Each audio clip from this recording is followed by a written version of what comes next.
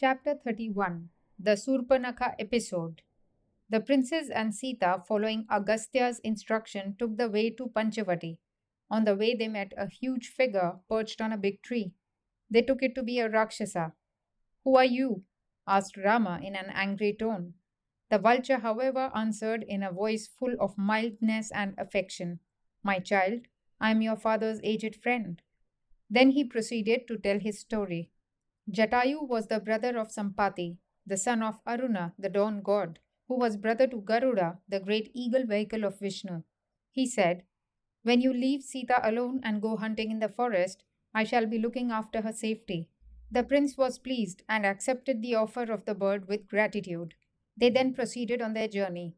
Rama was thrilled by the beauty of Panchavati and gratefully offered praise in his thoughts to Agastya for recommending the spot to them. He told Lakshmana, We can build our ashrama and enjoy our stay here for any length of time. Those hills are near and yet not too near. Look at those herds of deer, the trees with their flowers and the sweetly singing birds, the river, the clean sand. Everything is beautiful. Choose for us a good site and build a cottage. Lakshmana did as he was told. He constructed an ashrama. Valmiki pauses here to explain the skill and swiftness of Lakshmana's workmanship. He describes in detail how the mud walls were raised and the thatched roof was made. Rama admires Lakshmana enthusiastically. You are more than a father to me, said the prince, shedding tears of love and joy. We too may pause to think how the noble prince Lakshmana acquired this skill. We may infer that in those days, education even of princes included a knowledge of the realities of life and development of manual skill such as could enable one to collect materials in a forest and put a neat cottage for oneself. In the ashrama at Panchavati, Rama and Sita lived happily, lovingly served by Lakshmana. One morning in early winter, the three went as usual to the Godavari for their bath and to offer their morning prayers and fetch water for the day's needs. They walked conversing about the beauty of the season. Lakshmana thought of Bharata and how he would then be busy performing the ceremonies appropriate to the month. He said, Bharata is entitled to live in ease, but he has taken on himself a life of hardship because we live a life of hardship in the forest. My heart is full of sorrow for him. Even in this cold weather, poor Bharata no doubt eats sparingly and sleeps on the bare floor. This cold morning he too is probably walking towards the Sarayu. How fortunate we are to have such a noble brother. Pure in mind and speech and conduct, renouncing all pleasures, he lives a life of austerity for our sake. He is exactly like our dear father and quite the opposite of his mother. How could so cruel a woman as Kekai bear so good a son? Rama stopped him, saying, Talk as much as you like of Bharata and our father, but stop condemning Kekai. All that you say of Bharata is true, and my thoughts too today go to him in love. How long yet to see him again? When shall we have that pleasure, Lakshmana? When shall we four brothers live together again? Bharata's loving words are still sweetly ringing in my ears. Thus thinking longingly of home and Bharata, they bathed in the Godavari on that early winter morning. After offering oblations to their ancestors and prayers to the sun, Rama rose transfigured like the Lord Shiva and returned to the ashrama with Sita and Lakshmana. Their morning duties over, they sat whiling the hours with wistful talk of old days and tales of long ago. While they were thus recapturing the past in a sweet companionship, suddenly there came a Rakshasa woman and saw them. She was Soorpanakha, Ravana's sister, who was roaming the forest full of the idle thoughts of well-fed, ill-taught youth. She was horribly ugly, but had the magic power to assume any lovely form at will. When she saw the godlike beauty of Rama, she was filled with uncontrollable desire for him and accosted him. Who are you? Dressed like an ascetic but accompanied by a woman and carrying warlike weapons and arrows? Why are you here in the forest that belongs to the Rakshasas? Speak the truth. On such occasions, it was the courtesy of those days for the person accosted to announce himself and recite his name, city, and history and inquire of the newcomer concerning his or her family and the purpose of the visit. Rama began, I am the eldest son of the great king Dashrata. My name is Rama. This is my brother Lakshmana, and this my wife Sita. Obeying the behests of my father and mother, and in fulfillment of dharma, I am now in the forest. And now please announce who you are. What is your family? You look like a woman of the Rakshasa race. What is your purpose in coming here? She answered, Have you heard of Ravana, the heroic son of Vishravas and the king of the Rakshasas? I am his sister. My name is Surpanakha. My brothers Kumbhakarna and Vibhishana are also renowned warriors. The lords of this region, Khara and Dushana, are also my brothers. They too are mighty men at arms and wield great authority in these regions.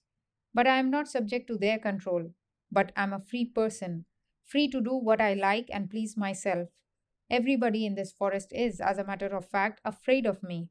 She said this to strengthen her wooing position. The moment I set eyes on you, she continued, I fell in love with you. You are now my husband. Why do you wander around with this midget of a woman?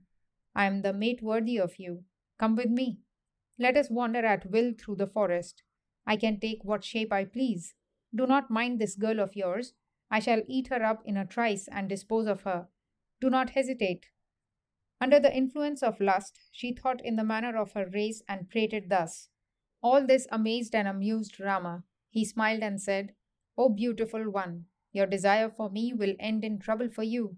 My wife is here with me. I do not care to live the life of a man with two wives. But my hefty brother here is untrammeled with a wife, and is as good looking as myself. He is the proper husband for you. Offer your hand to him and leave me alone. Rama said this, being confident that Lakshmana would deal with Surpanakha suitably. The Rakshasi took Rama's advice seriously and approached Lakshmana, saying, Oh, my hero, come with me. Let us together wander at will in joy through this Dandaka forest. Lakshmana entered into the humor of the situation and said, Do not be foolish. He is trying to cheat you. What is your status and what is mine? I am here a slave to my brother, while you are a princess. How could you become my wife and accept the position of a slave's slave? Insist on Rama's taking you as his second wife. Do not mind Sita. Soon Rama will prefer you to her and you will be happy with him. Some critic might ask whether it was proper thus to torment a woman, especially a woman in love. But if we exercise our imagination and have before us a monster of ugliness, we can understand the situation. It is true that she could assume a charming form she chose, but in the intoxication of lust, she seems to have omitted even this allurement. This ugly, corpulent, and paunchy Rakshasi, with leering eyes bloodshot with lust, her red hair all dishevelled, and her voice hoarse with passion, accosted the handsome, beautifully built, and smiling Rama, says Valmiki. The Tamil poet Kamban varies the situation by making Surpanakha assume a lovely shape from the outset. Impelled by brute passion, the Rakshasi did as she was told by Lakshmana and went again to Rama. She thought and acted like a Rakshasi, for she knew no other way of life. The sight of Sita enraged her. It is this wretched little insect that stands between you and me. How could you love this girl without a waist? Look, I shall finish her off this instant. I cannot live without you. Once I have put her out of the way, you and I shall live together happily. Saying this, she sprang on Sita. Rama intervened just in time to save Sita. The farce had gone too far and threatened to become a tragedy. Rama shouted to Lakshmana, Look, I have just been able to save Sita. Attend to this monster and teach her a lesson. Lakshmana at once took up his sword and maimed Surpanakha and drove her out. Disgraced and mutilated, Surpanakha uttered a loud wail and disappeared into the forest. Bleeding and mad with pain and rage, she flung herself on the ground before Khara as he sat in state with his colleagues. Yelling with anguish, she related the story of her wrongs. The scorn and mutilation she had suffered was an insult to the Rakshasa race, which only blood could efface. She said, Look at me. Rama and Lakshmana have done this, and they are still alive and roaming in your domain. And you sit here doing nothing? Khara stood up and said, My dear sister, what is all this? I understand nothing. Calm yourself and tell me what has happened. Who dared to do this thing to you? And is he in this forest? Who is he that wants to become food for crows and vultures? Who has stirred up the black cobra? Who is that fool? Where is he? Tell me, and he shall die at once. The earth is thirsty for his blood. Stand up and tell me everything as it happened. Two handsome young men, said Surpanakha, have come into the forest, dressed like ascetics and accompanied by a girl. They say they are the sons of Dasharatha. these two together, making an excuse of the girl, attacked me and have hurt me thus shamefully. I am thirsting for the blood of these villains. Slay them first. Everything else can wait. Khara ordered his generals, "Go at once, slay these men, and bring their lifeless bodies. Drag hither the woman also. Delay not." 14 generals set out to do his bidding. There are some people who pose as critics of our holy books and traditions, saying, "This hero killed a woman. He insulted and injured a woman who offered him her love. He killed Vali from behind, rather than face him and accept honorable defeat. He unjustly banished Sita to the forest at the end of all the adventures.